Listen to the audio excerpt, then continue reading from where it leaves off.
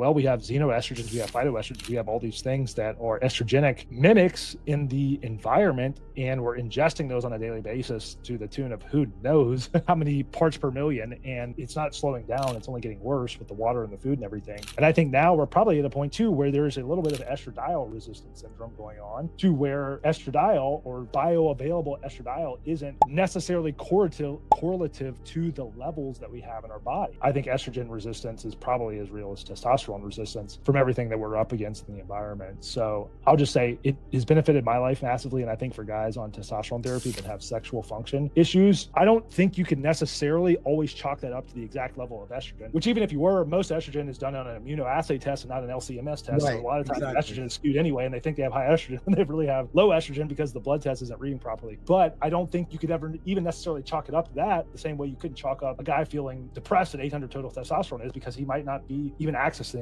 a fraction of that testosterone. So that's kind of the long-winded way of saying that I think men can benefit from exogenous estrogen as much as they can.